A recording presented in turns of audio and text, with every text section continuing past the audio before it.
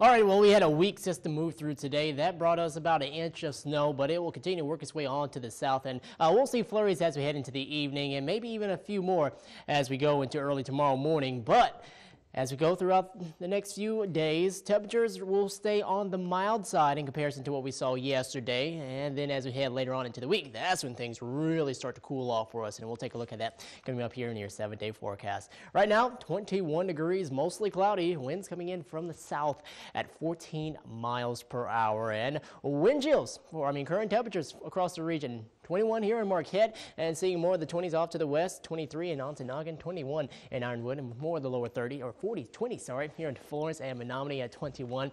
And here into Munising, 21 degrees, 25 in Escanaba at 21, into Ishpeming and the teens off into Sault Ste. Marie and in St. Ignace.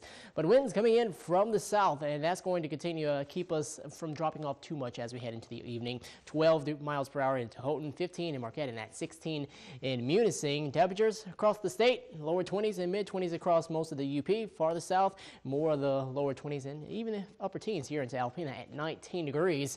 But look at wind chills, a lot more pink showing up in comparison to what we saw going back to Friday. 8 degrees here into Marquette, 11 in Iron Mountain, and at 13 in Escanaba. Chilly 3 into Sault Ste. Marie. Well, your headlines, we'll continue to see more of the light snow tonight. Snow begins to end early on our Tuesday, as we could see some partial clearing heading into Tuesday evening, but skies will remain, I would say, generally cloudy as we go into Tuesday night and also into Wednesday before we'll have our next chance of snow, and that will start to arrive as we get closer to Wednesday night, and that's going to give us a better chance of seeing more accumulating snowfall. We've seen these little weak systems come in from here to there. This one looks to bring us a good 2 to 4, maybe even 3 to 6 for most of the area. But this is our setup for right now. Little area of low pressure working its way through. Chilly air for us across most of the UP. But as we go into tomorrow, we'll see that system will be gone, and we'll just be primarily dealing with mostly cloudy conditions on into the afternoon. Here's a look at your Futurecast model. Snow showers really begin to dwindle as we go throughout the night and then also early tomorrow.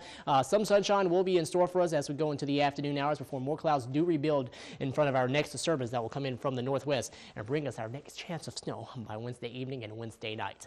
11 degrees for your overnight low, so it will be chilly out there. Some scattered snow showers also in the forecast for us. South-southeast winds at 5 to 10 miles per hour. Hey, for Tuesday, early snow. South-southeast winds at 5 to 10. More of the upper 20s in Lawrenceville, even lower 30s over in Ontonagon at 30 degrees on the dot. 28 degrees in Crystal Falls, and we'll call for 28 in Munising and 27 in Manistee. Here's your 7-day forecast. As I said, will remain right around average or just above average as we go for the next few days, Tuesday, Wednesday, and also for Thursday. But look at how things really cool off heading into the end of the week and definitely by the beginning of next week with highs only in the single digits.